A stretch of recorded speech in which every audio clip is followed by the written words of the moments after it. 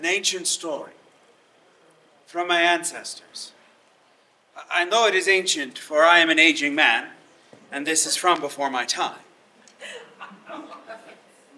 But back in my home, I learned this as a small child, watching the embers dance above the fire. North of Lisbon, between Lisbon and Coimbra, is an enchanted forest of Sintra. Sintra is a magical place. The mists never leave. They say when you travel through it, you travel between the earth and the heaven. Before it was so, it was the realm of a great king, a caliph, those who came before my people. And while Rome will tell you that Iberia was conquered, Christians came long before. They came as shepherds and farmers. They came as craftspeople. And they were welcomed by the caliphates. There was a shepherdess, beautiful, fair of skin, blonde of hair, blue of eye, like no other. And the caliphate and the king, when riding, saw this beautiful shepherdess and thought, I must have her to wife. I am not yet married and must have children. And so he approached the shepherdess and said, I would have you to wife. I am the king. You must marry. And she said, no, I am Christian. I can only marry one, and my husband can only marry one. You marry many. He said, but I must have many children to be sure that there will be an heir. She said, no, I cannot. He left, troubled. The next day he returned, hoping to find the shepherdess. She was no longer there. A week passed.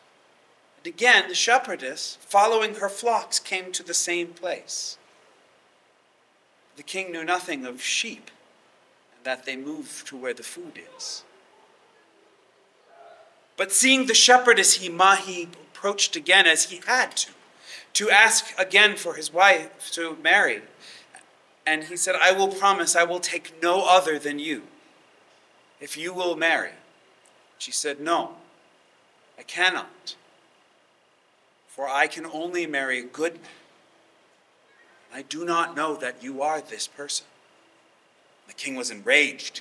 He ordered his men to take the shepherdess into his tower so he could prove his goodness. There may be a small cultural divide here. But he treated her kindly. He gave her riches of food and clothing and comforts that she never need work again. And he came to her in her tower and said, will you marry? You see I am good. I will treat you with kindness and with generosity. The shepherdess said, you treat me with kindness and generosity, but that is not the mark of a good man. A good man does not treat that which is family with kindness and generosity. The king went off again, perturbed, making promise after promise, until he realized the kindness and generosity that he showed the shepherdess, he must show to all of his people. And when that generosity, he opened his stores, he opened his heart, he allowed people freedom of movement, freedom of worship. He accepted Christian and Muslim and Jew into his kingdom. He went back to the shepherdess and said, will you marry me now? The shepherdess said, I will only marry a good man, and you are he.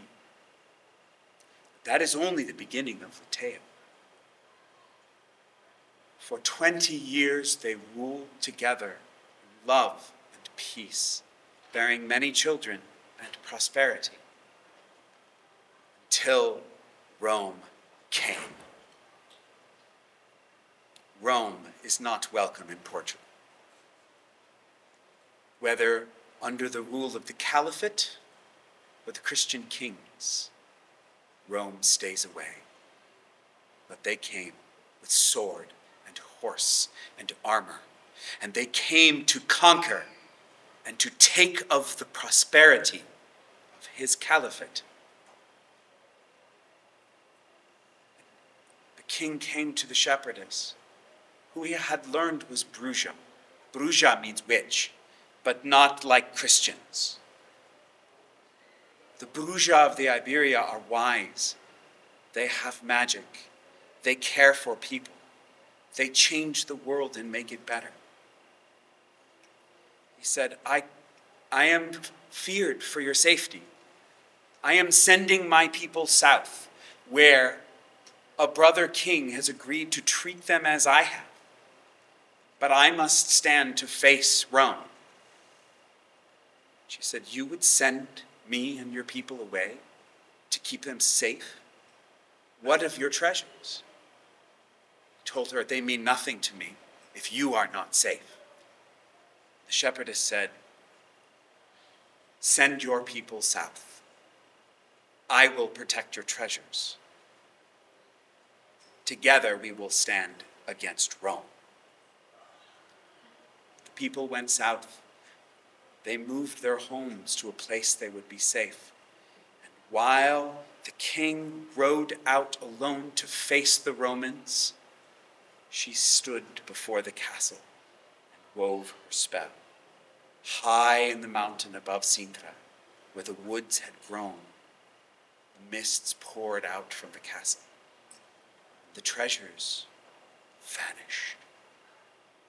To this day, no one has heard of the Bruja since. But if you are lost in those woods, which many do, you are seeking that treasure lost to time and to man, never again are you heard from.